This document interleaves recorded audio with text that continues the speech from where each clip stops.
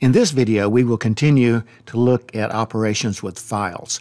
We're going to look at reading data from an existing file, and this one is quite a large file.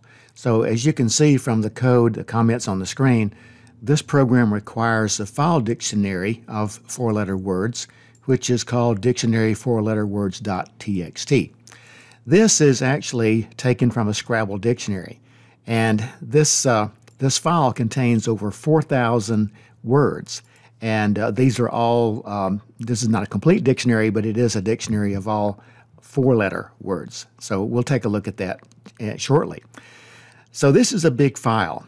We are going to open up the file, and we're going to read in the data and print some of that data to the screen.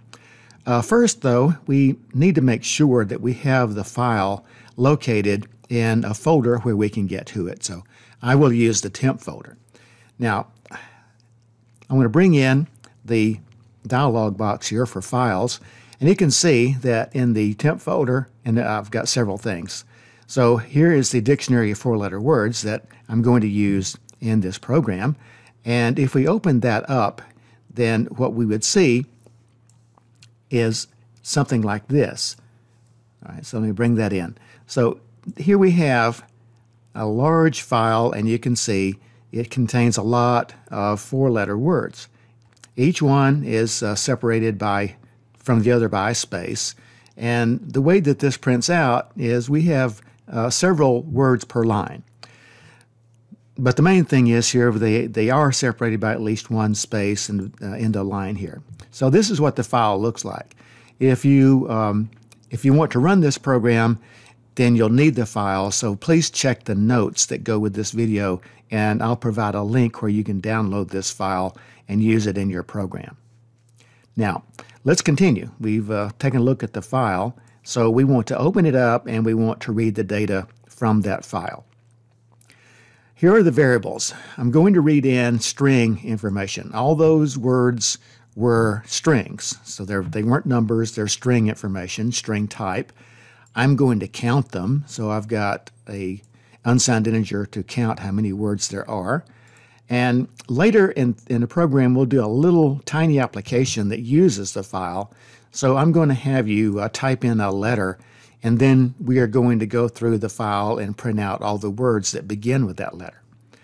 Getting to the file part of this, since we're reading an existing file, then we need to declare our file pointer to be of type ifstream. So here I've declared infile as the variable, and it's type ifstream, so that allows us to input data from an existing file. Then we have some comments that just say we want to open the dictionary, and this is done in the usual fashion. We have to use our file pointer, infile.open. Then in parentheses, we list the complete pathway, and I've stored it on the C drive. Again, I'm running Windows. So C drive : then it's in the temp folder for me. And then the name of this is dictionary,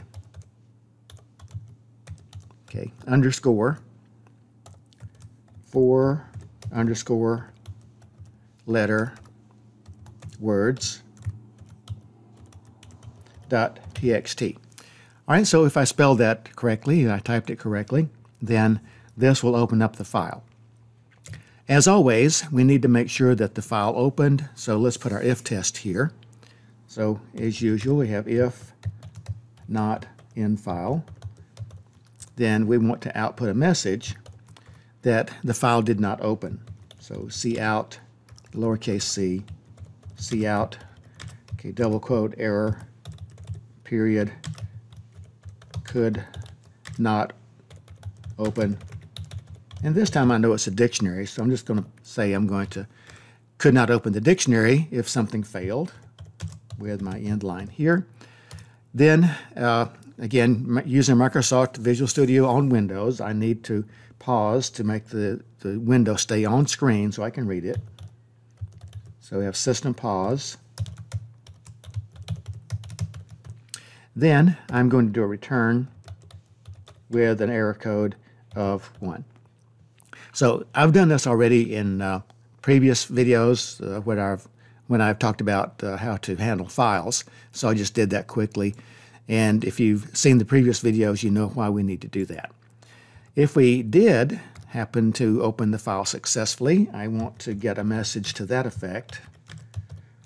Okay, so double quote, file opened for input.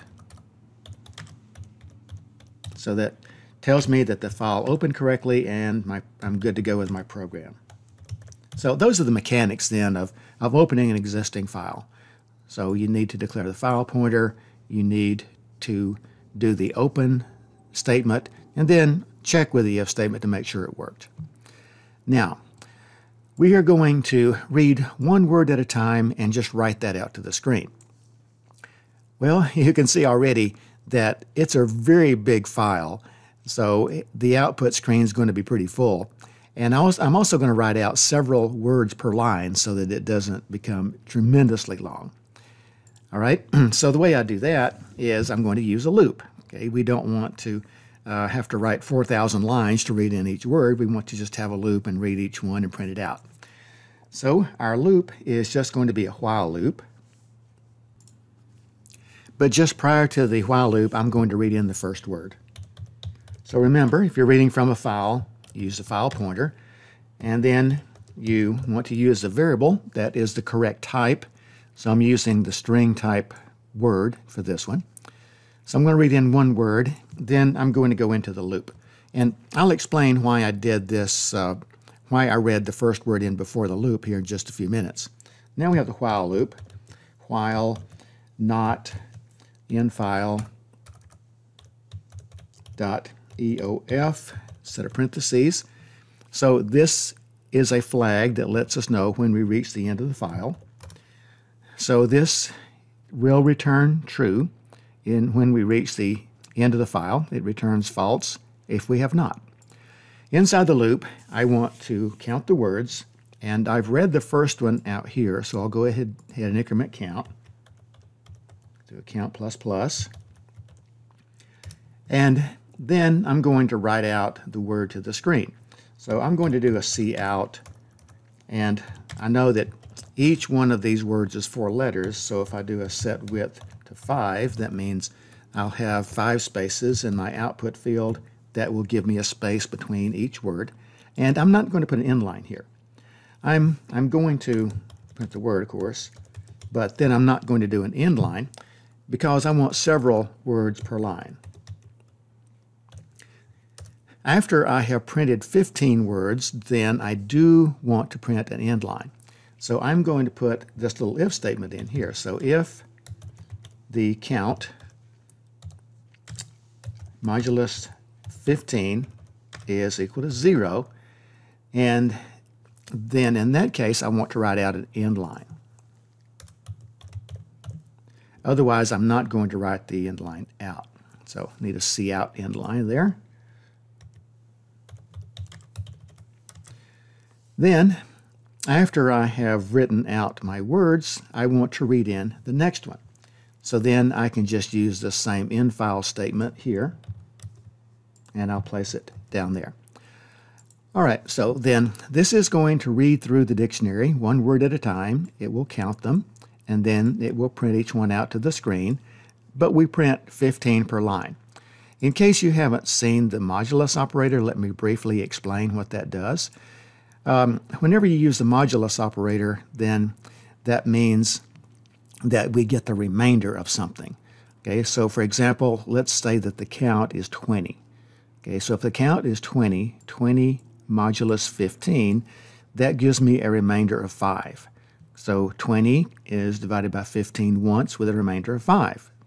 Okay, if count is 15, then 15 modulus 15, there's no remainder. So that gives me the number 0. So each time count reaches a multiple of 15, then this will be true. Okay, so at 15, it's 0. At 30, 30 divided by 15 is 2, evenly with a remainder of 0. Okay, 45 divided by 15, 3, remainder of 0. So whenever the remainder is 0, then I want to print an end line. So in effect, this allows me to print 15 words per line. Print 15 words per line. That's what that does. Then we have just a cout statement here, and then we print out the total number of words that we counted. And to be complete, we close the end file, and then we end the program. All right, so let's compile and run the program at this point, and then we'll come back in and add a little application to this. Now the program's running. Here is the output. Okay, so our file was open for input, so that tells us that we did open the file correctly. That's always good to know. Then, inside the loop, we are reading and printing out the words, and here you can see that the words are printed to the screen. If you count those, you'll have 15 per line. And since we have 4,000 of them, we have a lot of lines. Okay, so here you can see all the words, all the way up to the one at the end. Okay, now, that shows that we have read the dictionary and we counted the words, so we had 429 words in a dictionary as well. So that shows then how you can read a file that's pretty large, and then you can process the data. In this case, we weren't really doing much to process the data, we just wanted to print it out. That proved that we could open up a file and that we could read the data from the file, and in this case the data are all words. Now, let's modify the program so we can do a little work with this dictionary. After we have printed out all the words and we've done this, then we don't want to close the file just yet. What I'd like to do here is to allow us to enter a letter, and then we will go through the dictionary and we'll print out all the words that begin with that letter. Okay, so let's do a little cout statement here.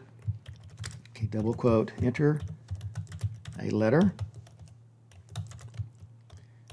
and I will print all words starting with that letter. End line. Then we want to read in a letter, so we can do cin, and I have the character variable letter defined up above. Now, we need to go through the dictionary and we need to find all the words that begin with that letter. All right, then let's do that. We will need our while loop again. So it will be similar to what I have here. So I'm just going to copy this loop. I'll copy it and I'll paste it here. And we'll modify it a little bit. All right, so if we want to look for the words that begin with a particular letter, then we need to read in the word, and we need to keep going. This time, if we don't want to count all the words, we just want to count the words that begin with that letter. So let's modify this a little bit. Let's add an if statement here. So, okay, if the letter is equal to two equal signs. Okay, if letter is equal to the word at position 0. Now, this is going to give us the first letter of the word. So if we read in a W for the letter we're looking for, then we want to just check the first letter to see if it matches the letter we typed in. So we are not looking at the whole word, we're just looking at the first letter. That's what the at will do. Then, if that is true, let's count. Let's move our curly brace down first. And we'll paste it in here. Alrighty, so if the letter matches the first letter of the word, we'll count it. Then we will print it out, and again, we'll print 15 words per line, so that will do just fine here. Then we'll read in the next word. So now we have this if statement inside the loop, and the while loop is going to let us go through the entire dictionary till we get to the end, and then afterwards we're done. Okay, so now let's print out cout, okay, double quote, there were. Then we'll print out the count. That's how many words of that letter we found. So there were that many words beginning with letter, and then I'll print out the letter. Let's put a space there. End line. And then we're done. We'll close the file, and then we'll terminate the program. Great. So now let's compile and run this program. I discovered an error when I ran the program, so there's no need showing you the error, showing the output, but I'll show you the error. Inside the loop, I'm incrementing count again, but count was incremented up there in the first loop when we were counting all the words. So when I want to count all the words that begin with a certain letter, I want to start count at 0 again. So I need to reset count to 0 here. Okay, count is equal to 0. Otherwise, I'm going to have 4,029 from the count up here, and then this will keep adding letters or adding counts to the words here. So I don't want to do that. So go back and make sure you reset count to 0. Now then, let's compile and run the program.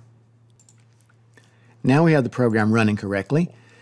So we have all the words printed from the first part. Then we're here, enter a letter, and I'll print all the words that begin with that letter. Well, okay, let's just enter the letter A. And there are 0 words beginning with the letter A. There's something wrong somewhere. Let's run the program again. Let's try a different letter. Here's the output. Now let's try a different letter. Let's try the letter D. How about that? There are 0 words beginning with the letter D. Okay, clearly there's something wrong with the program. What is wrong with this? So let's take a look. And this was done on purpose to show you what is happening. Let's look at the program again. We open up the file, then we read each word, and then we print it out until we reach the end of the file. So while we're going through the dictionary the first time with this while loop, we keep going until we get to the end of the file. Then we move past that, and we want to do our little application here where we're looking for the words that begin with a certain letter. When I get to this while loop, then the dictionary is at the end of the file. So it's going to be true. This end file EOF is going to come back as true, not true as false. So we skip over this altogether, and we get 0 for the count. Well, what's the problem here? We're at the end of the file. How do we get back to the beginning of the file? And of course, there's a way to do that. There really are a couple of ways you could do that. One thing we could do is after we have finished here, then we could close the file and we could reopen it. That's one way, but it's not an elegant way to do that. Instead, there's a more formal way that we can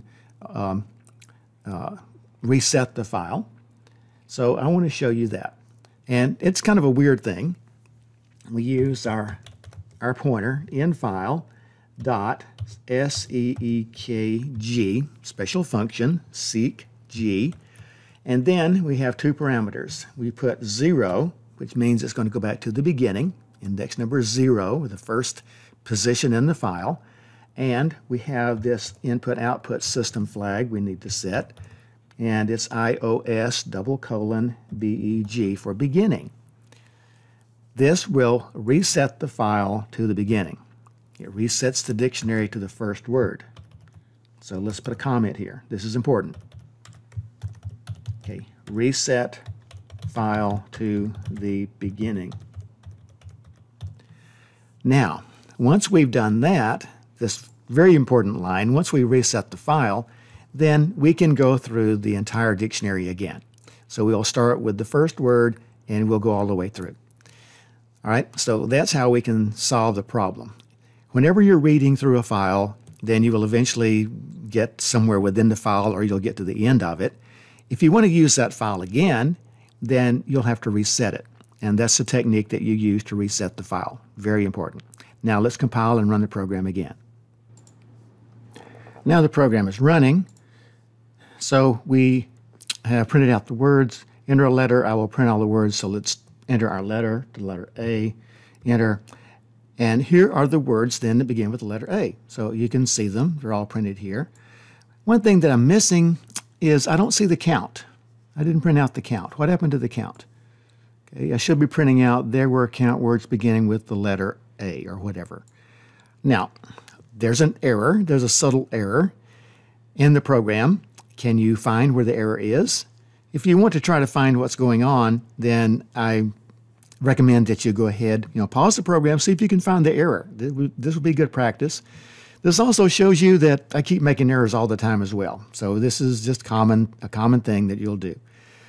Alrighty, well, if you do want to see the error, then I'll show it to you. So let me stop the program. Let's get this back up again, and I'll close it. Here's what's happening. Inside the loop, I want to read all the words till I get to the end of the file. Inside the loop, I have the if statement, so this if statement here.